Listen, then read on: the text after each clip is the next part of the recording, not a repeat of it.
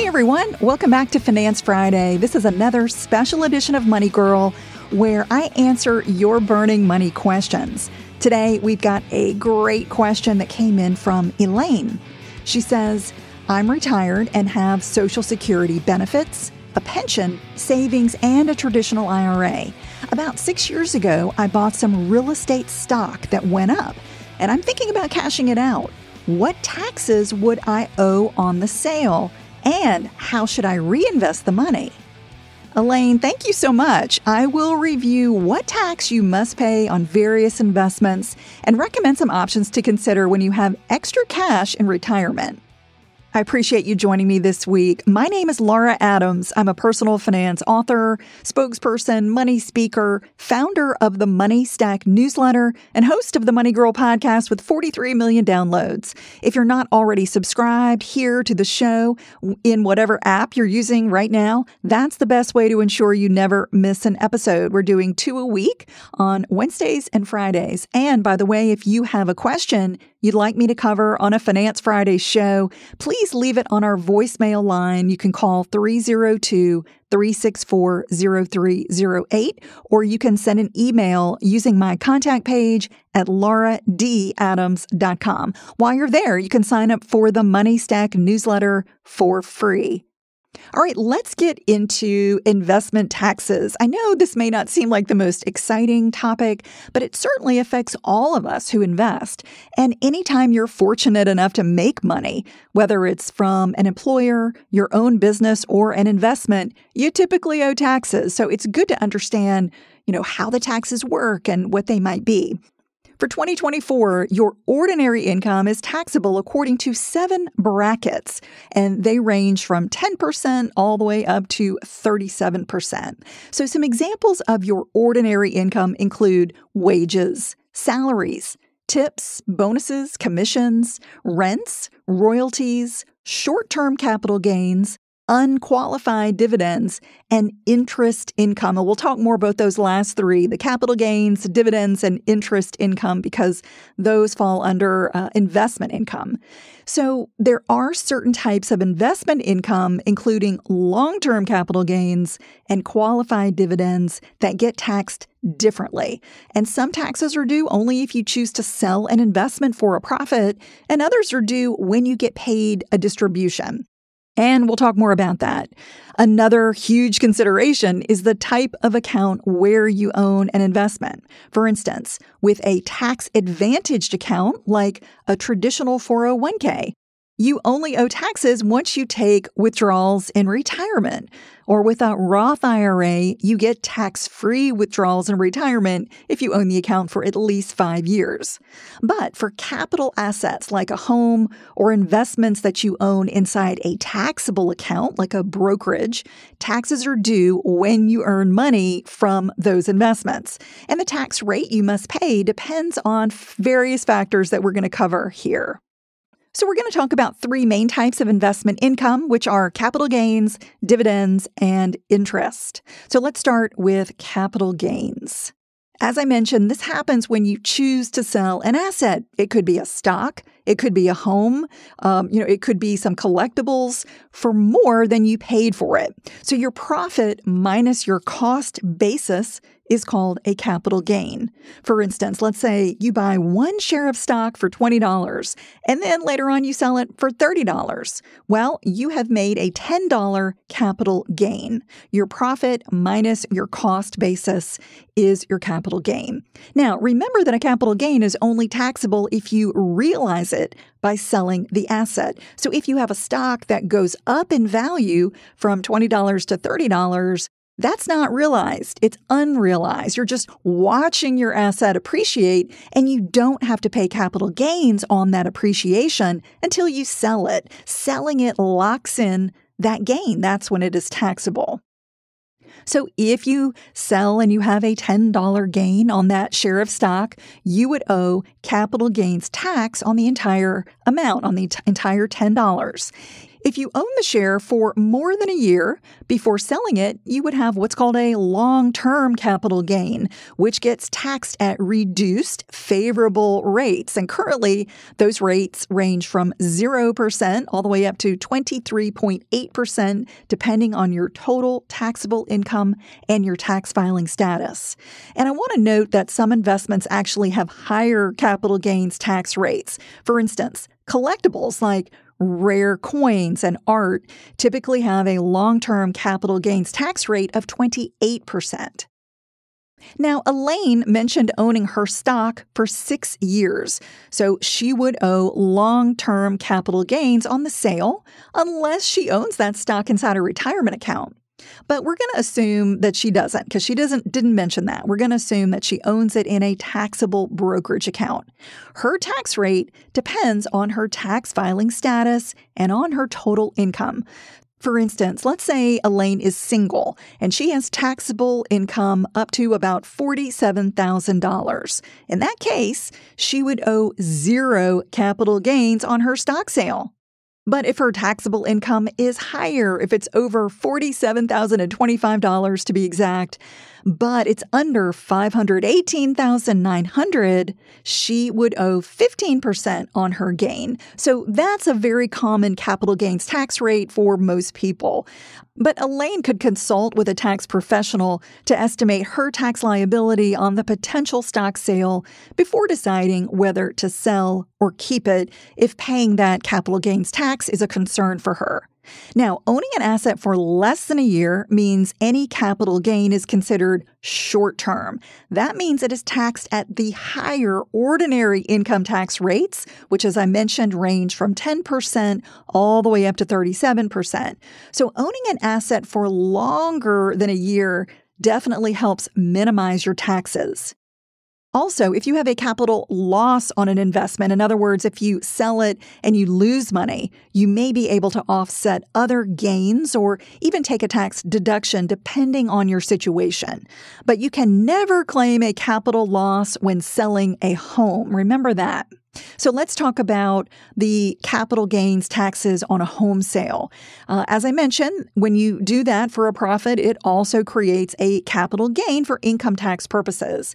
However, if you follow specific IRS rules, there is a unique home sale gains exemption, and that's up to $250,000 of gain if you're a single taxpayer, or up to $500,000 if you are married filing a joint tax return.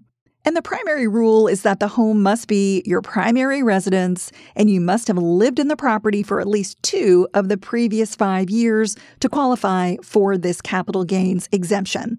So for instance, let's say you qualify and you purchased your home for $300,000 and lived in the home and then sold it 10 years later for $500,000.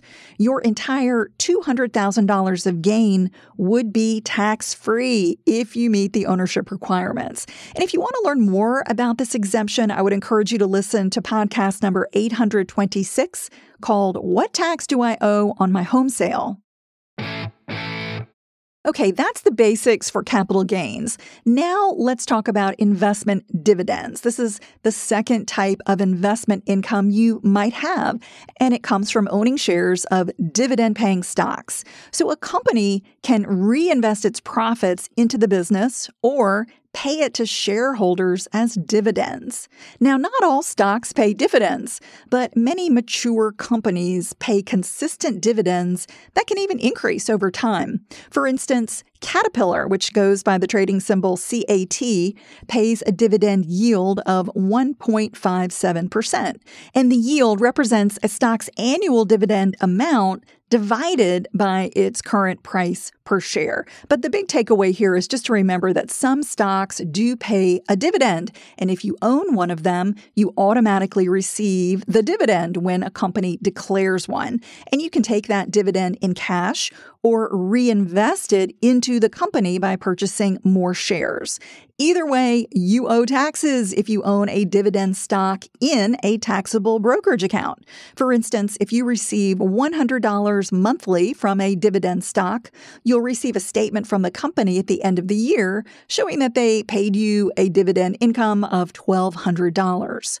And dividends can be qualified for special tax treatment if you own the investment for more than 60 days. And that means you pay taxes based on those capital gains tax rates that I mentioned that range from 0 up to 23.8%, depending on your total taxable income.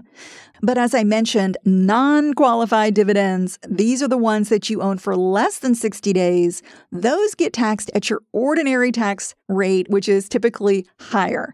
And just to repeat the point, if you own a dividend stock in a retirement account, the income gets shielded from tax, either temporarily in a traditional account or forever in a Roth retirement account.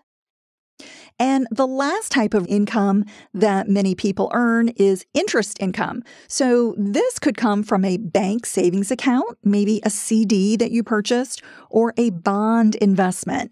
And all of these are usually taxed as ordinary income when you own it inside a taxable brokerage or just a regular bank account. Now, there is an exception for interest on bonds issued by states and municipalities, which are exempt from federal income tax. And you might also get a break on state income taxes on certain investments, such as treasury bonds. And speaking of states, be aware that your home state may have its own taxes on investment earnings, in addition to the federal rates that I've talked about here. So always speak with a local tax advisor about your situation if you have questions on investment income. So Elaine's tax on her stock sale is going to depend on her tax filing status and her income, and it will be taxed at the long-term capital gains rate. So as I mentioned, it would probably be 0 or 15%, unless she's got a lot more income than she mentioned. Now, Elaine also asked what to do with her cash if she sells her stock. Well, depending on her financial picture, she could add it to her savings, use it to pay down debt, invest it, or maybe use it to reduce her future taxes. So assuming Elaine has no high-interest debt, she might want to boost her savings balance. That's always a safe choice, especially for retirees. Having at least a year's worth of living expenses sitting in an FDIC-insured high-yield savings account is very wise. But if she already has enough savings, Elaine could shop for a higher-rate CD. Now, if Elaine feels good about her savings and her retirement income, another option is to create a plan for doing Roth conversions over multiple years. Roth conversions is a strategy where you move money from a traditional retirement account, you pay taxes on the withdrawal, and then you move it over to an after-tax Roth IRA. And the whole purpose of doing that is reducing your future taxes. Everyone has required minimum distributions from a traditional retirement account. So when you reduce that balance, you're taking a little bit more control over the amount of taxable income you may have in the future.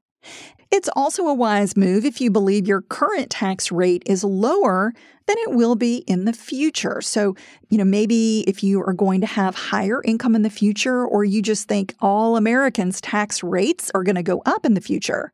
But it's really critical to be mindful of how Roth conversions increase your taxable income in the current year and to have a plan to stay in the lowest tax bracket that is possible.